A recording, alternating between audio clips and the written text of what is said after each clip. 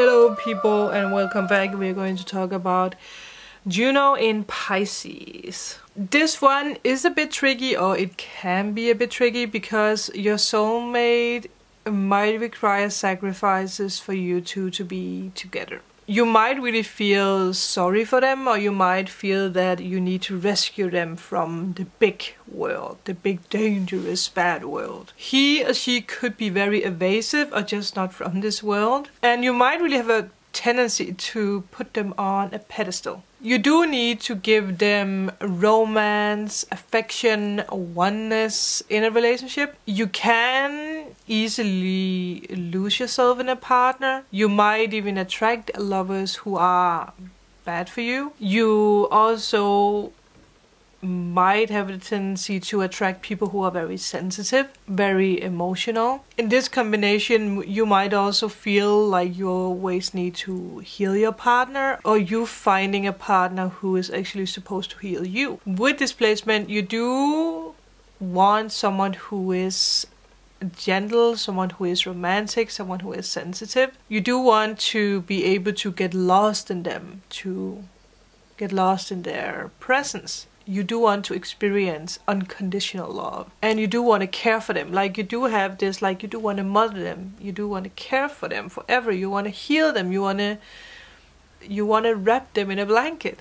You do desire someone who is modest, compassionate, and someone who is empathic to you or to your friends, to your family, and mostly to your needs. And obviously you do also want them to do the same for, again, for your friends or your family, or for other people, for animals. You might also have to take care of the practical things in a relationship, vice versa. They might be quite emotional and vulnerable. It will be someone who is eager to care for you in any way, in any situation. And the interesting thing is that they might want to shape themselves into whatever form you want them to. They might also have a soft spot for animals. They might love to rescue animals. They do love to, carry for animals and carry for their loved ones, for the person that they love, which is pretty beautiful. They might also have a strong interest for art, music, crafting, painting, acting, filmmaking, or photography. So that can be hints for your soulmate. But this can also be something that you like to do. And again, they do love to carry for people in a very sympathetic way. It is also people who, can be nurses or be doctors, because they do love to carry so much for other people. Also people who are, homeless people, or people who don't have enough money or enough food, or it's just a very, very good placement. It's just, again, it's Pisces, that is how Pisces are. And I do have a mother who are Pisces. I have a brother who is Pisces. I have dated a Pisces. So, yeah, they do have good sides. They do. Again, it depends on if the sign is afflicted or not. And there is also a possibility for your partner to be highly intuitive, or maybe even psychic, a medium. You might, idolize this partner. You might like to imagine, how you will get married, and it might shape into this like fantasy. Like, you might hype up things in an imaginary way, in a fantasy way. Like, it's something that you might do or the partner might do.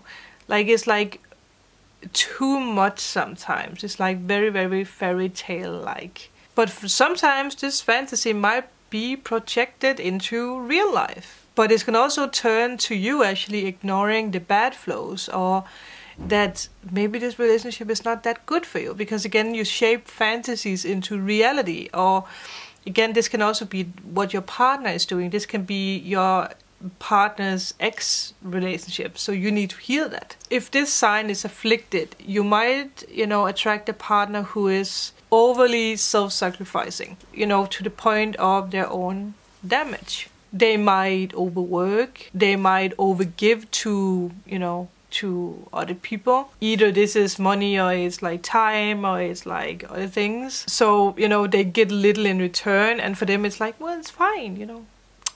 But again, it will damage them in the long run. It's this fantasy aspect of it. It might also be someone who is like playing the victim and having this attitude of no one is caring for me, no one is here for me, even to the a lot of people are trying to help them. It might also be someone who is putting themselves first and not caring for anyone at all, making a, you know, fantasy about themselves and actually forgetting that there is other people out there. It might be someone who refuses to take responsibility of their own doing or of the mistakes that they did. So it might be someone who is, you know, too much of a dreamer, someone who is living a fantasy, and someone who's just not seeing how reality is and not really attempting to get out of that reality. It might be really hard to pull someone out of this reality with displacement. With displacement, it might also be someone who become confused at times, or it might be someone who has, you know, extremely high or low episodes of whatever, and you might have to tell them that everything turns out for the good, you know, don't worry, everything is going to be fine. You might have to say that to your partner a lot.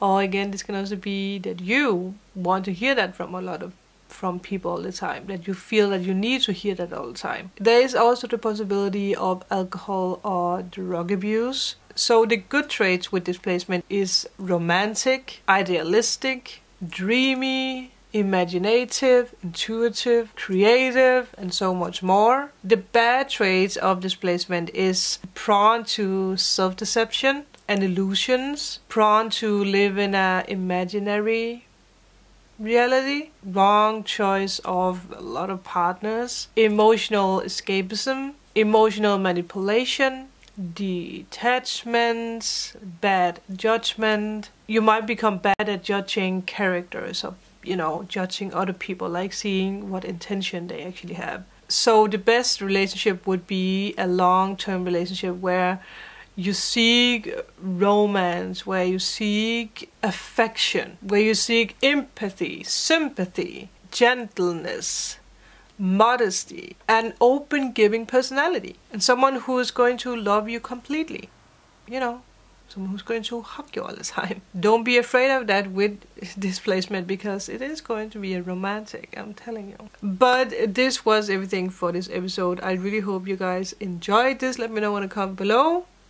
Remember to like and subscribe, and I will see you guys in my next video. Bye.